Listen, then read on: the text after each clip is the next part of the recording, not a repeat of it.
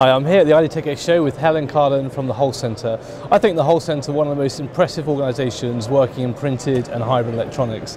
Helen, tell us about the HoIst Center. Yes, so HoIst Center is a research institute based in Eindhoven in the Netherlands. We work on flexible system in foils.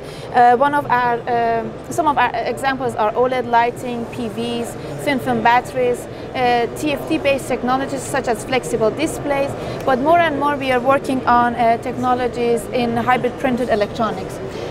Here are some examples. One of them that we are very proud of it and working extensively the past years is in-mold electronics. We received also a very nice recognition from IDTech's organization. What was new about this in-mold electronics piece? So in-mold electronics, basically the idea is to make the surfaces smart and integrate a lot of functionalities to the surface.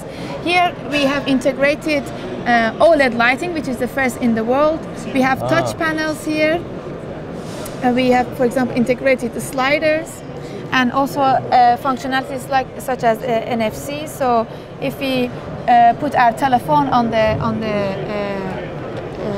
panel, the lights will go on, and for example, you can use your mobile phone to customize a surface. And what has been your innovation in this? Has it been in the materials or actually the assembly of the product? And what has been the hardest thing in order for you to achieve this that you dealt with?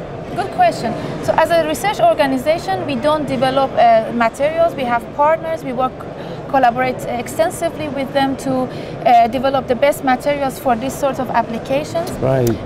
What is the key is that we are building up an ecosystem around an application. So from end users, material providers, machinery developers, and we also look at how the process would look like, because in the end we want to develop a process that is suitable for manufacturing in high volume and good quality.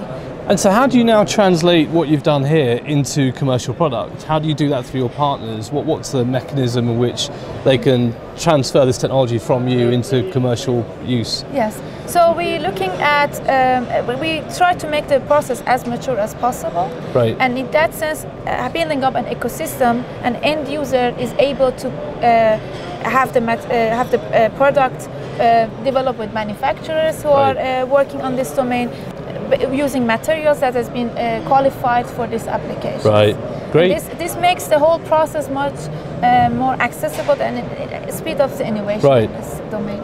Great. This is an example of the newest in-mold electronics. So it's a kind of a car dashboard models, and here we have integrated touch panels, sliders and NFCs into a new system. What sort of applications do you envisage this to be used in? So basically for in-mold electronics we see a lot of interest from automotive industry, and they are the drivers from there, and obviously there are some key benefits of in-mold electronics, which are reducing the light, reducing the weight, making the whole application lightweight, but also adding functionalities to the surfaces. And looking at autonomous driving, we would like to have the car as an extension of our house, or part of our personality. So we want to communicate with every part in an automotive. I was particularly interested by some of these samples you just have at the bottom here, if you don't mind me taking them out. So just attaching different size components onto flexible substrates is a huge challenge. Yes. How are you addressing that?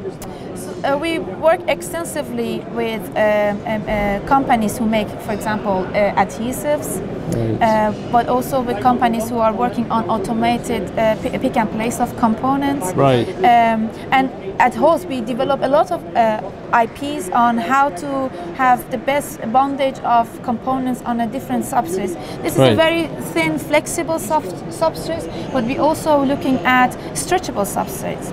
If you have a chip bonded to a stretchable substrate, then you have a lot of extra challenges. How the chip stays connected to the foil. Right. And there becomes very important to develop new processes for that. And so what are the big challenges of printed and flexible electronics you're going to be working on next? I think a lot goes into two domains for us. One is in medical applications. looking at how we can measure different biometrical or vital signs, parameters from the human body. There comes measurement, so developing new type of sensors, and also making the whole system biocompatible, that goes on the skin without irritation, that you can have it for a week on your body without any problems. That's one part of it, and the next part of it is, as obviously seen here, automotive industry, adding more functionalities, haptic feedback, touch, replacing the buttons in a car, or the replacing displays in a new way into the car. I think they are all the keywords that we are looking at, and we will reuse a lot of know-how that is already existing within HoIst Center as well to develop these two applications. Thank you. Sure.